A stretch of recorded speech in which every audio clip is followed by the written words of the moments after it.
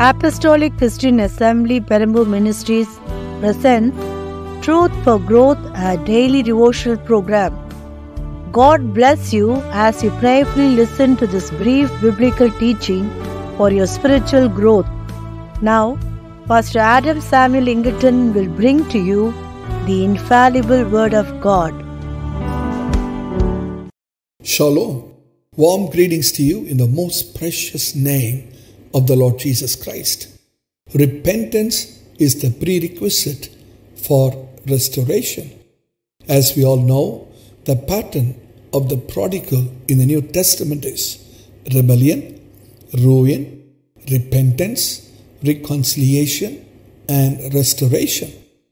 The wonderful news is that our Lord is a God of mercy, and He immediately responds to repentance. Repentance means you change your mind so deeply that it changes your life completely. It is much easier to repent of sins that we have committed than to repent of those that we intend to commit.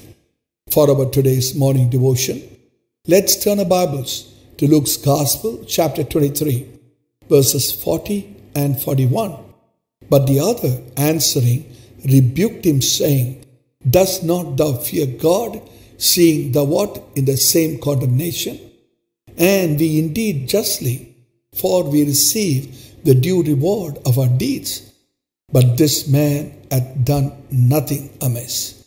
In Matthew's and Mark's account of the Gospel, it is said that both the thieves who were crucified with the Lord Jesus at first reviled the Lord Jesus.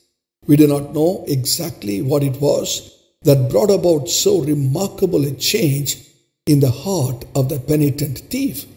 Perhaps it was the look of pity, pardon, and mercy on the face of the Savior as they and the people were railing on him. Perhaps it was the Savior crying out from the depth of his soul, Father, forgive them, for they know not what they do. Whatever it was, the remarkable thing is that the thief had a complete change of heart. The thief sincerely repented and confessed his sinfulness, even to the point of rebuking the other thief for not fearing God. He also admitted that his own execution was a just punishment. Then amazingly, he acknowledged the sinlessness of Christ and his own belief in eternal life and the coming kingdom of God. In just a few moments, the thief had so humbled his heart that God could do such a wonderful work in him. Many do not come to such a heart condition even in their whole lifetime of knowing the Lord Jesus. Salvation is a result of a sincere confession of our sins and the recognition of the Lord Jesus as the one who has the power to save. Those who, in the fear of God, sincerely and deeply confess their sins in true repentance will experience paradise in their souls that very day.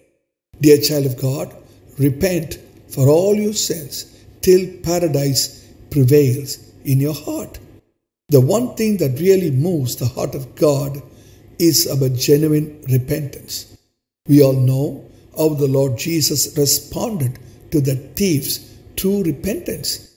The Lord said in Luke's Gospel, chapter 23, verses 42 and 43, and he said to Jesus, Lord, remember me when thou comest into thy kingdom.